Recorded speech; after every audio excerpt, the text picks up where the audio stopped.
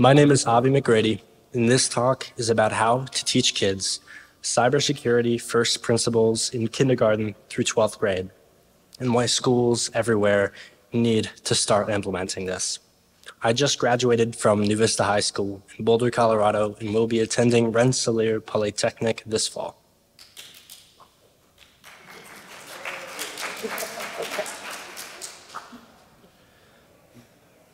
I became interested in cybersecurity when I was around 8 years old and my Roblox account was hacked. I lost everything in my account, but it inspired me to learn more about how things like this could happen so I could prevent it in the future and teach my friends too. I wanted to dig into this in school, but there were no classes that I could take. I soon realized that an absence of cybersecurity curriculum is a problem almost everywhere. And even though there are a ton of resources available to help school boards and boards of education develop one, I set out to help districts like mine figure out what they needed to do next. In addition to this, I also challenged my school board of my district to make this happen. The QR code here links to the public comment I gave at a board meeting last May. So, schools are where we learn our most fundamental things to function in everyday life. So, with cybersecurity a more common requirement for adulting and educational technology, or EdTech, more widespread, it makes sense to begin teaching it now and develop good habits early. Students, teachers, and admin staff should all be included, since they are all potential targets. It's also a problem that schools are frequent targets for cyber attacks because in this country, schools are often under-resourced for cyber defense, among other things. Modeling good practices also helps employ a good way of teaching them and helps build teamwork. So we have a lot of very big problems to address here. These include scams and phishing, in particular, those that harm the youngest and oldest people. Bullying and trolling is also a problem everywhere, and the internet makes it even more challenging to address, especially with new generative AI tools that make it easy to, for example, publish a non-consensual fake nude image of a classmate, harass them and their friends online, or troll them into doing bad things. Older kids need to learn about malware, how it can be embedded in pirated software and shared on Discord or other online chats. And as they achieve more financial freedom, kids need to know how to protect their payment cards and financial information, and need to know what to do if that info gets compromised. We can't just lay down a set of rules and expect kids to follow them.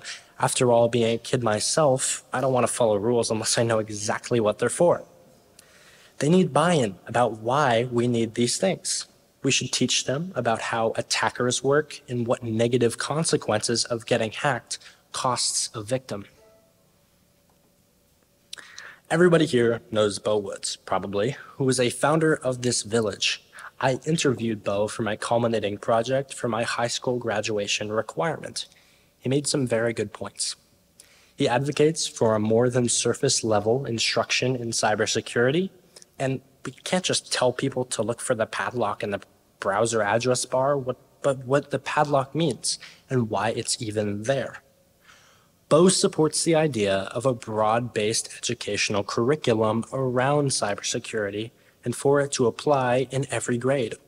There are cybersecurity lessons for every classroom and every subject. He also said that some parts of the curriculum should be introduced at an early age, then revisited in later grades with more detail. So you all probably know Josh too.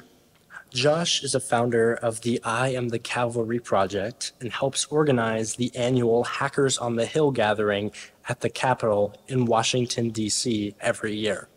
I interviewed Bo and he made some valuable observations.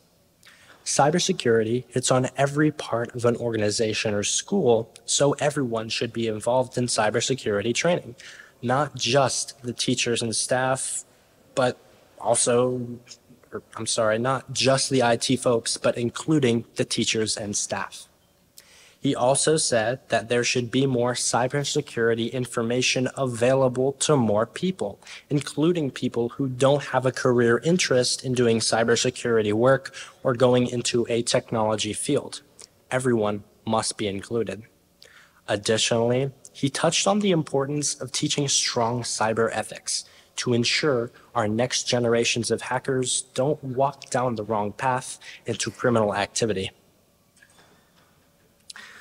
So this leads to the question of what's missing from the curriculum we currently have. The answer is a lot. We don't have basic online privacy or safety instruction. We don't get taught about password managers or why we might need them. We don't learn about ethical behavior online and how others might be harmed by your actions by, for example, posting something harmful to social media. We don't get taught about why pirating software is bad and why we shouldn't just run any old program someone posts online. And most importantly, we aren't getting instruction in online critical thinking skills and countering online misinformation and disinformation. In brief, most of what we should be teaching kids is not being taught in a systematic, widespread way. To give more structure to what I've been talking about, I developed a bare-bones framework curriculum. We start with the youngest kids. Kindergarten through fifth graders need some basic instruction into what is privacy, and why it's dangerous to share information about yourself online. These kids also need to internalize an important concept. When it seems too good to be true, it usually is, which can apply to lessons in phishing and malware avoidance. Through middle school, we begin to introduce harm reduction strategies for cyberbullying. I encourage schools to introduce restorative justice principles to help address this. And we need to address interacting safely with people you only know online and have never met in person. Finally, as kids become more tech proficient, we begin to introduce concepts like what is executable code and what are the possible consequences of running it when you don't know what it will do, as well as tackling phishing, online fraud, scams, and password management. The youngest kids obviously need topics that are tailored to them.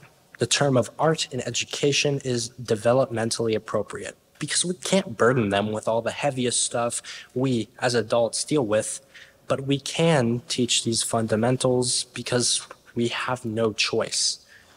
Some kids are already using their parents' devices before they start school. So we explain it to them in the same way we teach them to cross the street, with a lot of hand-holding and gentle guidance. It's also a bit like teaching stranger danger. You wouldn't walk away with a person you don't know, so don't tell that person your name, where you go to school or live.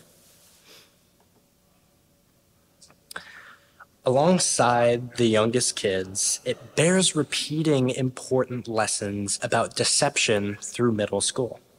It is not a tool to destroy trust, but to build resilience. The euphemism we use here is if it seems, or if it is too good to be true, then it probably is. It's the same lesson we teach about stranger danger, but with a more concrete example. This lesson can be applied broadly to topics like phishing, downloading Trojanized pirated games, or cheat apps. It can be simplistic for the younger kids, but by middle school, we can introduce the concept of people intentionally lying to you and able for you to do something you wouldn't normally do.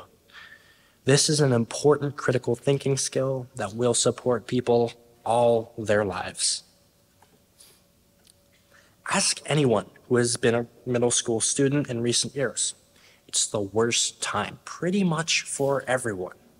Kids are learning to stretch themselves, and sometimes that extends into some pretty negative places. Bullying and teasing gets more common and more real. And as self-awareness grows, kids feel that a lot more strongly. Encouraging kids to be strong and self-sufficient is great, but their peers mean more to them at this age. So in this case, we adults should be supporting them as much as we can with a restorative justice framing to guide kids into empathy rather than driving them apart. New technologies like generative AI are already making things worse for kids at this age, so some guardrails about AI are called for. One thing that we never really talk about is how you socialize safely over the internet. Forget curriculum. It's very rare that even parents talk with their kids about how to interact with others online.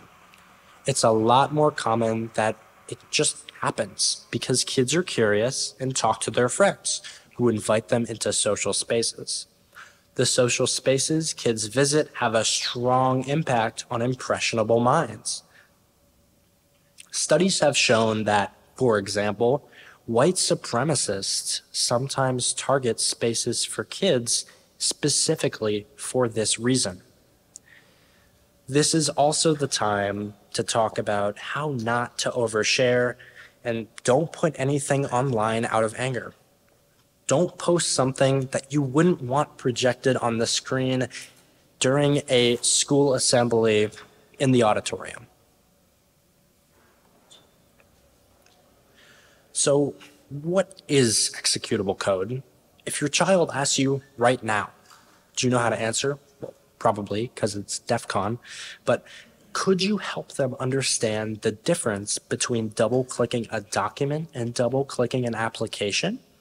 To someone who has never been explicitly told these things, it can be a shock to discover that things you can just click can do harm. So, for kids in middle school and older, we need to go over what are executables, how they can appear in a myriad of ways in Windows, Mac, and Linux environments, and how to safely assess them. Teach your kids to use VirusTotal too. It's free and can totally save your bacon. So once kids reach high school, they will likely be playing a lot of games online, probably using different devices like consoles, computers, and mobile devices. And they will also be doing a lot of classwork, homework, and projects with others on various EdTech platforms like Google Classroom or Schoology.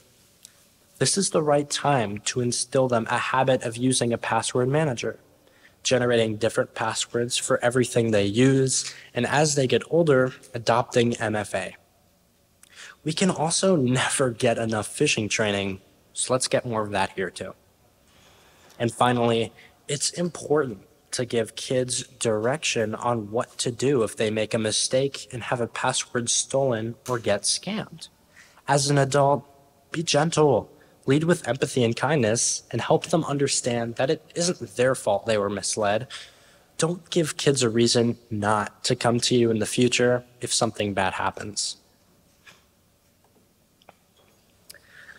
For kids who are interested in cybersecurity, they have a lot of options available to them, but not particularly support for them in their district. I want to highlight a few of these programs that work well, in my opinion, as someone who has done a bit of all of these things.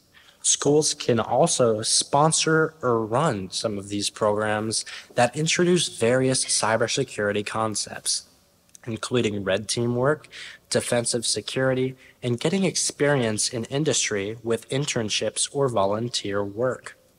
Could you imagine the good it would do for a whole high school cybersecurity club to go out into the community to do volunteer work, helping nonprofits, retirement homes, or charities to defend themselves or pass along the knowledge they've gained?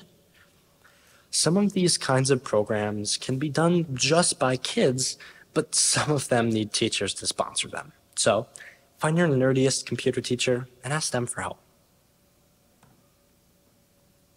In most US states, new curriculum gets adopted by a state board of education and then passed down to school districts to implement. School schools, school districts, and state boards of ed have a lot of resources available to them to give them a push towards developing curriculum, including monocurriculum and guidelines for a specific cybersecurity subject matter. The U.S. federal government has several agencies, including CISA, the National Institute of Standards and Technology, the Department of Education, and various branches of the U.S. military all provide resources and sometimes sponsor events and competitions designed to encourage kids to find a career path in cybersecurity. Career and guidance counselors can also help students find local internships or apprentice programs they can apply for. And don't forget, you can contact the members of your state board of education and tell them why you think this is important and advocate to them about adopting a cybersecurity curriculum at all grade levels. Of course, all of these gaps in our educational curriculum could be filled if we had lawmakers who support the idea of teaching cybersecurity and pass bills to pay for new and continuing training and competition events. It goes without saying that it would be a lot easier to accomplish these things if we didn't have to explain the most basic cybersecurity principles to lawmakers who don't really understand the problem space. All of this to say is that it would benefit us all to elect a few more hackers and hacker-friendly politicians to Congress, state houses, and state school boards. This is another supporting reason for why we need more widespread education. If we begin teaching the masses on cybersecurity principles, our future lawmakers will have a great grasp on the topics we need them to understand. This talk serves as a call to action for everyone's involvement. Cybersecurity public education is in dire need of attention and funding, and as hackers, we understand the gravity of this situation. To make a difference, consider writing letters to your legislators and state boards of ed, advocating for cybersecurity education in schools. Raising awareness among your family and friends is also equally important. Foster an environment where everyone is part of the fight, all ages and professions. So, to wrap it up, let me summarize what schools, lawmakers, kids, teachers, administrators, counselors, and parents need to know. We build a more resilient society by teaching all kids at all grade levels principles of cybersecurity. We currently have a desperate need for more people who can work in this field, and developing a larger workforce of cybersecurity professionals begins with teaching all kids the basics. Schools remain targets for ransomware and other cybercrime, and a cyber-smart administration and staff can help protect a school or district better than a small number of IT staff who are already overtaxed. We will never be able to put a dent in our cybersecurity problem until we dig our way out of the hole of cyber ignorance we live in. It's time to put an end to the vicious cycle that creates an ever larger pool of cybercrime victims. I'm extending a special thanks to everyone who has supported me on this journey, and in specific, Andrew Brandt for the relentless mentorship and guidance. Your amazing help with this project and others has gotten me to the point of where I am today. I could not have done it without you. Thanks so much for coming to my talk. Any questions?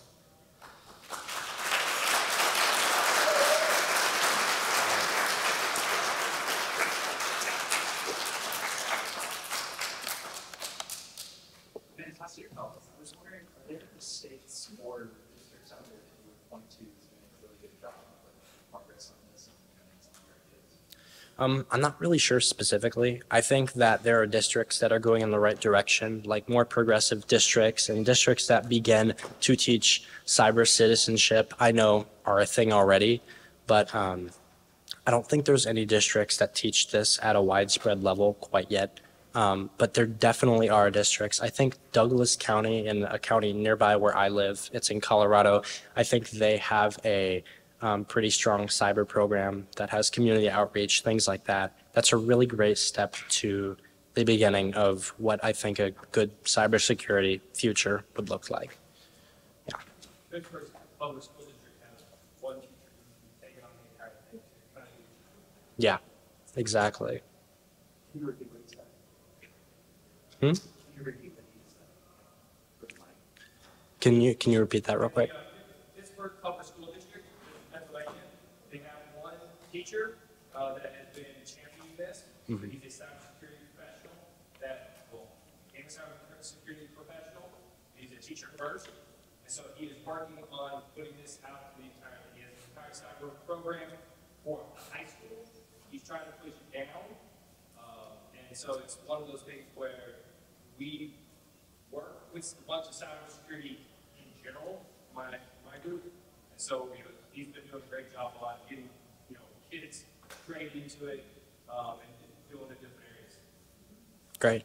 That's amazing. That's great to hear. We need more people like that for sure. Yeah. I kind of hear like administrators saying we don't have time, we don't have funding, but you can kind of hear in your head what those are. So I kind of think about what are some of the low-level vectors that you can kind of get in to, is it an insert when a kid gets a laptop or whatever they're using for their, or is it reaching out to those types of professionals that to try and amplify their voices and spread that out? Do you see any kind of vectors that we can kind of get in there and look at what's the drugs out like this? Yeah, so districts who say like we don't have time or resources to do this, it can be as simple as giving a very small lesson to kids even when they get their school assigned laptops. I think that's an amazing first step because giving them a piece of technology and not telling them how to be safe on it is a recipe for a disaster, as we've seen. And I think that a really great first step is just putting a little informational thing that they go over 10 minutes, whatever, and then done.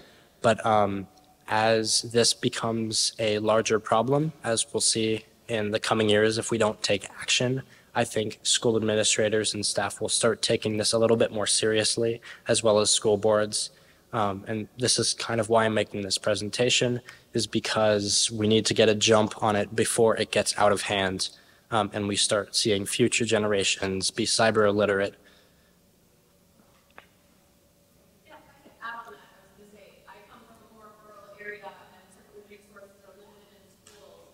A lot of the schools in our area is falling to the librarians because, again, we don't have people that are specialized, so a lot of these technology areas are falling into those spaces. I do a lot of outreach, so I know it's very helpful. I go to schools and I meet with the librarians. They're writing the curriculum. And again, we don't have to reinvent the wheel here. There's curriculums that are already like tactics, pick up and go. Right. But again, they just know they exist. So if you have schools in your area, you have your own kids that you're worried about, go to their school and see, but oftentimes it might be the librarian if there's not somebody already in the space. Exactly. Yeah, I think that's a great point. So, yeah, I think we have to do a cutoff here, unfortunately. So, yeah, thank you so much.